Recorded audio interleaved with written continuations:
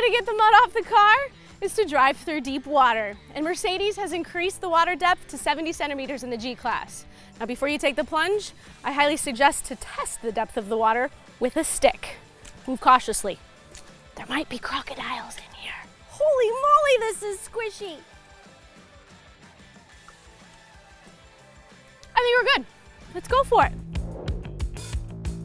Now when driving through deep water, it is very important to go slow and steady, no more than 10 kilometers per hour. But make sure you don't come to a standstill or that wave is gonna come up behind you. This is so cute, this is crazy. No snorkels or nothing.